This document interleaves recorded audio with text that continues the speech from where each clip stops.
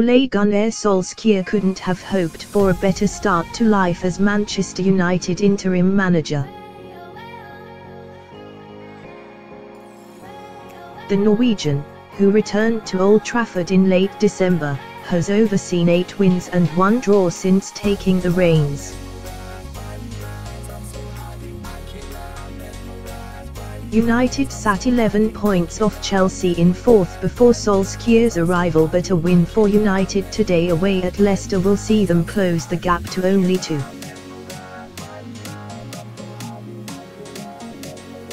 The 45-year-old, who became the first Man United manager to win his opening 8 games, was loaned out by Molde following Jose Mourinho's sacking. And after seeing the recent success he is having over at Old Trafford, no one would blame them if they tried to get him back in the summer.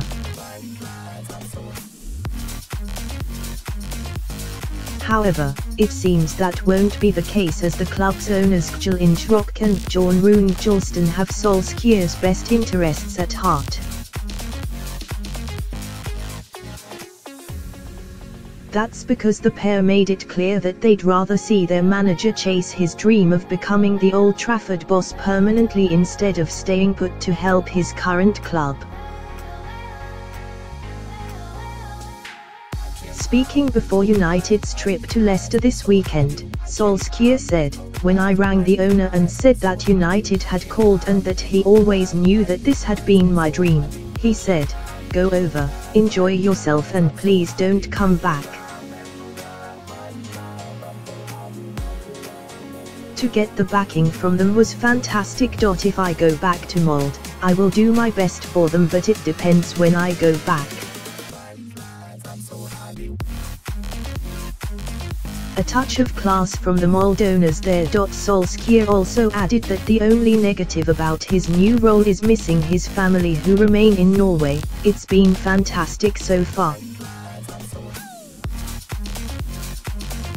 Hopefully I will get to see my family soon, because that has been the only downside to the job."